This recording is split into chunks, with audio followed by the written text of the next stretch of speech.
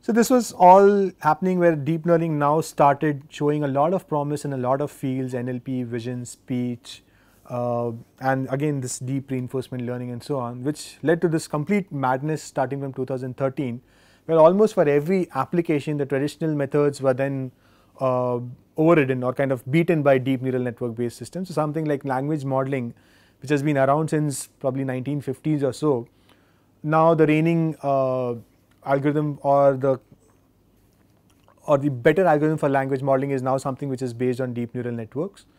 And similarly for speech recognition, a lot of work or a lot of work based on probabilistic models was done in this in the speech area or in the speech literature over the past 30-40 years, and now all of that has been overcome by deep neural network based solutions.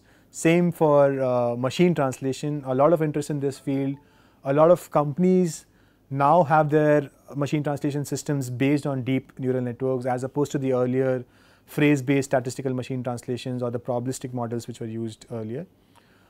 Similarly for conversation modeling, dialogue, a lot of new work started in dialogue post a deep learning era, where people now realize that if you have a lot of sequences of conversations, you could actually try to train a deep neural network to learn from this sequence and have conversations with humans.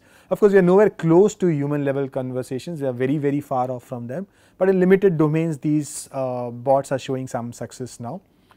Same for question answering, where you're given a question and you want to answer it either from a knowledge graph or from a document or from an image and so on. And in the field of computer vision, things like object detection, most of the reigning systems or the best performing systems nowadays are deep neural network based systems, and a lot of advances are being made on these systems in the last few years. Same for visual tracking, where you want to track the same person in a video, or image captioning, where you want to generate captions for images. For example, people upload a lot of images on Facebook, and if you want to automatically caption them, or imagine you are on a reselling site, right, something like OLX, where you upload your furniture and you don't provide a description from that, but can the machine already automatically generate a description for it so that it's easier for a human to read what that product is and so on, right? So similarly, video captioning, you are given a video and you want to caption the main activity which is happening in that video. All of these problems are being solved using deep learning based solutions, using a combination of something known as feed forward neural networks or convolutional neural networks or recurrent neural networks and so on.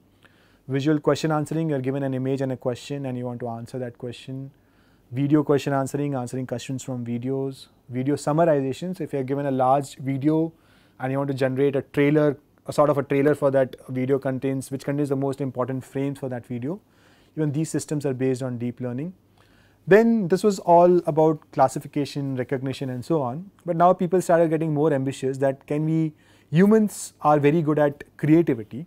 So can we use machines to be creative, right, to generate images? So now if I've seen a lot of celebrity faces, can I generate new celebrity faces? Or if I've seen a lot of bedroom images and if I'm an architect, now can I generate new bedroom images? Can we train a machine to generate new bedroom images? So a lot of phenomenal progress or work has happened in this field in the last 4 or 5 years, starting with things like generative adversarial networks, variational autoencoders and so on.